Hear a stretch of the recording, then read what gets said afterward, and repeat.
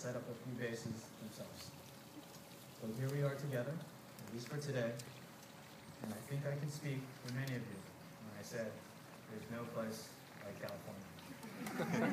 And for some of us, there's no place like home. So I would first like to thank Jenny and James for bringing all of us here together to share on their special day.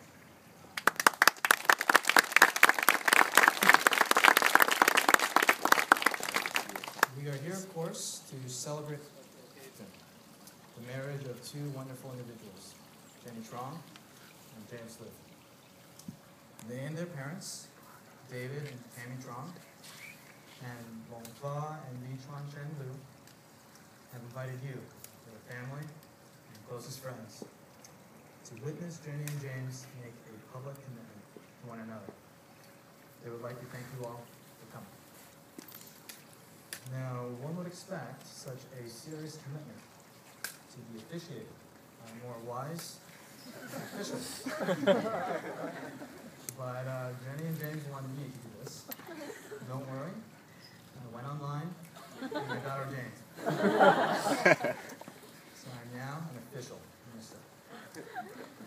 As for the wise part, well, all I can say is that my experience with relationships has unfortunately been in the role of the third wheel. One benefit of this, however, is I have been witness to Jenny and James' relationship since they first met 8 years ago at Central. So I'm honored and humbled to be part of this ceremony.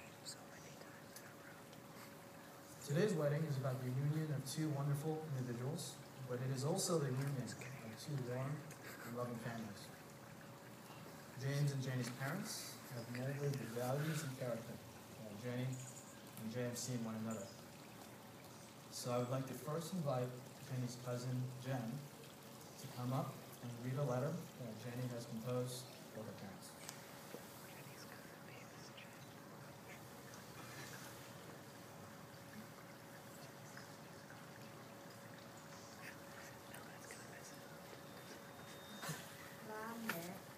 More than 30 years ago, you left home to give yourself a better opportunity and the family a better opportunity. After overcoming so many challenges that one faces when one is in a new country, you somehow raised a daughter who had a happy and carefree childhood. When I grew older, and when my ambitions meant I would be far away from you, you supported me in my ambition.